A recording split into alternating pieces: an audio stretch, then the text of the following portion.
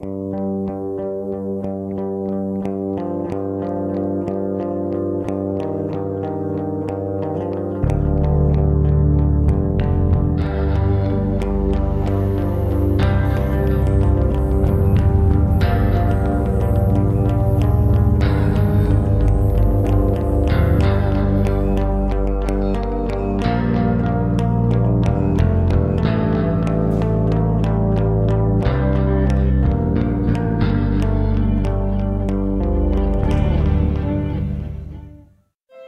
would say the show has definitely evolved. In a weird way, I think we've come full circle. This is a show that started out very much about a girl who finds out that aliens exist in the world and how it rocks her world and changes her. And I think through the second season, we got very much into the sci-fi aspect of the show, the mythology aspect of the show, where they came from, fighting battles from where they were. And I thought for this season, what I really felt I wanted to do was bring the show back to an emotional show, to be about the arcs of these people. The thing that I've always loved most about the show is that we see these aliens as almost more human than humans. It lost what was so amazing about it and what everybody was drawn to it for, which was the mix of this beautiful relationship between Max and Liz and it getting, you know, these outside forces, but it was more like, I'm in love, but I'm an alien. And then all of a sudden it became like, I'm an alien and I have a girlfriend. You know, it was like, so it totally took a turn that not everybody was too excited about. Now, after seeing one season, the first season that was based heavily on the romance, and second season, which was based heavily on the science fiction, they know which aspects of each work. And I think that beginning of this season, well, everything that we've shot so far, they've done a really good job of working hard to combine the two. Voila! M&M Tabasco swirl cookies, and I made them all by myself. A care package. Man, Max is so spoiled.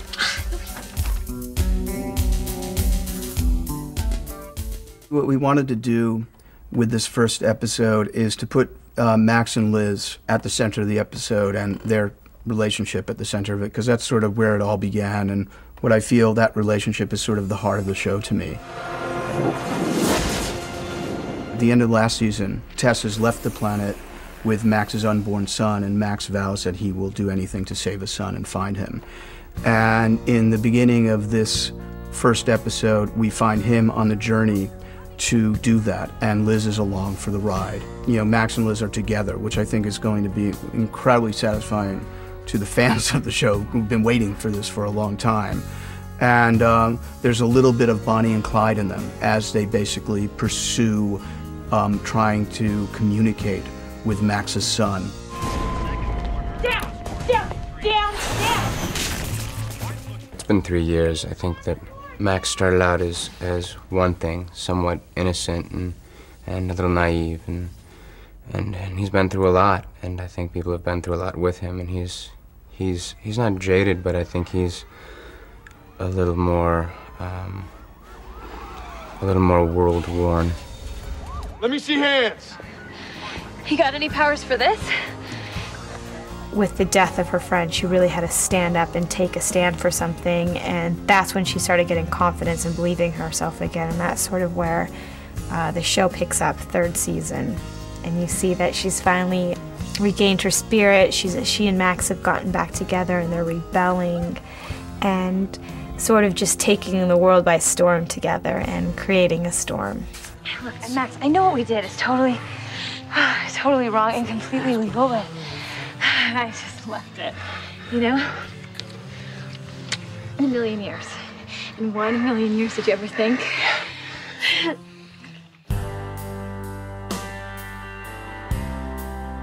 Yeah, that's in the trees.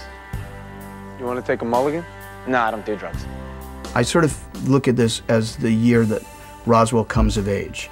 So we're getting ourselves out of the high school, we're expanding the canvas of the show, taking ourselves into new territory and allowing ourselves to sort of play a little bit more sort of adult themes. Isabel.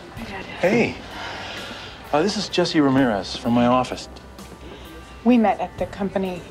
Picnic, that's right. Nice to see you again. Nice to see you again. It is introduced in this episode as well, Isabel's new love interest, who is a very, very serious love interest in somebody she's been seeing all summer, but nobody knows about because he works in her father's office and is a bit older. Not a lot, just a little. So she's like 22, 23? 26. 26? That's a problem. So, you ready for a little,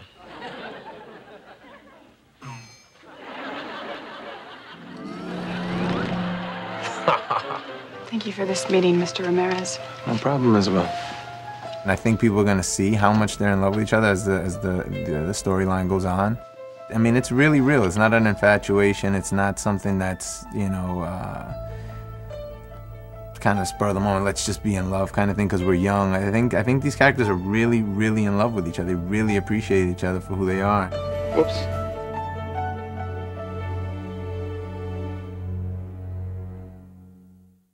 I don't believe this. You are not going to tell me what you said. No, this is so indicative. Shut up. The character I play as Michael, he's changed actually over the 3 years. He seems to be becoming the normal kind of human one of the group, you know, settling down. Not exactly with a family or anything like that, but he seems to have, you know, gotten priorities straight and stuff like that, so. Is this some deranged sex thing? I got a job. Security guard? Gotta start somewhere. This season he's settled down to get a job and he's kind of learned his place on Earth.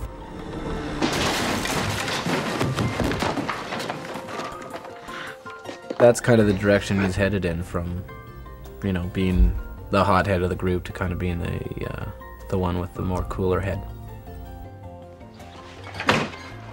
Okay, so technically I stole it, but they didn't know that. Right. Carl fired us because he only thought that one of us took it. But you did take it. Why can't these aliens ever get in trouble somewhere decent? Like Graceland, or Tahoe, or New Orleans. Maria DeLuca. She, in a year, is basically a different person. She was kind of ditzy and like, you know, and now she's the one who, you know, she's very on top of it. She's very, like, brassy, very, you know, still the best friend and the girlfriend and all that, but, you know, and still comical, but in a different way. She's a little more in charge. Okay, first of all, I have some alien green lime pie for you. Oh my God, Maria, you are a goddess. You know, if you were a boy, I would. Okay, no, don't go there, girlfriend. How could you make Liz hold a gun? It's kind of fun because you go on these chases with these characters and you're finding the clues and you're figuring it out, and then there's like the romance and, you know, why aren't you paying attention to me? You know, like all the normal feelings that you have on a day-to-day basis with a human that you have feelings for, and each one of us are all involved in relationships. And then we go through these huge struggles together, and you see us like figure everything out, and everyone, like one member is doing this thing and everyone's doing this, and you sort of, as an audience, are like picking a character and you're like, you know, hoping that they're gonna figure it out, and it sort of becomes like a little chase. And it's great when you watch these characters figure it out, or you watch them fall, because you know that they're not going to give up. They're going to continue the fight. You're free. We came here for a reason, because your son is in trouble. Now you need to go back and do what we came for. You know, see if your ship works. Come on, I don't want this to all be for nothing.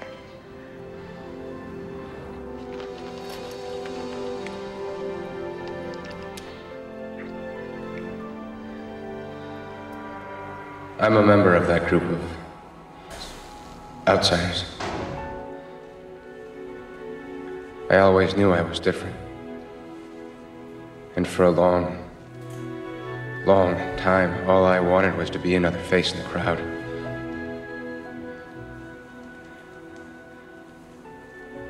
But in the end, it wasn't possible. I think the show is still very much about finding your own identity. I think it's about self-discovery and trying to find your place in the world, and really just trying to find out who you are. So from now on, I'll just concentrate on being who I really am. Some of you might not like that. At the bottom of it all, it would seem that more often than not, what we're about is the ability of people to tolerate people who are different. I mean, we spent the first 2 years with these hybrids, you know, these alien, half humans, running for their lives, afraid of everything and everyone. And all the FBI wants to do is cut them up and put them in test tubes. And we, as the audience, have gotten to know them, and they're, it's unthinkable. They're not, you can't do that to them. I don't care how different they are. When this is over, these creatures will never bother anyone ever again. I remember when we first showed the pilot episode to, we had a screening of it when we were just about finished with it to get people's responses. And somebody came up to me and said that, the thing that they notice is that every single character in the show is an outsider. It's not just the alien characters, it's even the sheriff, who at that time was the antagonist and the guy who was trying to get them.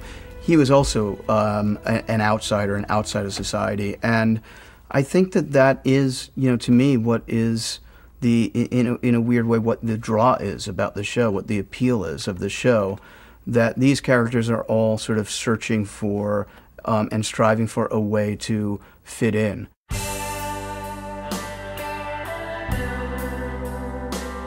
Well, Bridesmaids, of course, and since you guys... What would keep me involved as an audience member week to week would be something honest. And I know that's a word that everybody throws around, but it's whenever I'm drawn to a show or drawn to an actor or drawn to a story, it's because it feels real, and it feels like it's either something I've experienced or understand or have known somebody who's gone through it. And I think that that's what this show is becoming more and more, not, trying to merge something that is almost, that is unbelievable with something that is very real and honest, and making it, the whole thing, the whole package, a story that people almost can relate to, aliens or no aliens.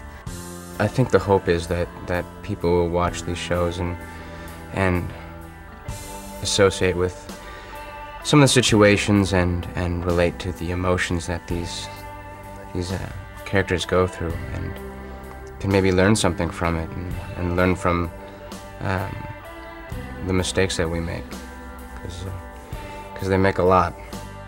I think it's about this group of people that are from all different aspects of the world and life that have come together to keep each other safe. And you see these people just throw themselves into the line of fire constantly to help one another out. And I think it's the bond that these people have created that makes the show special.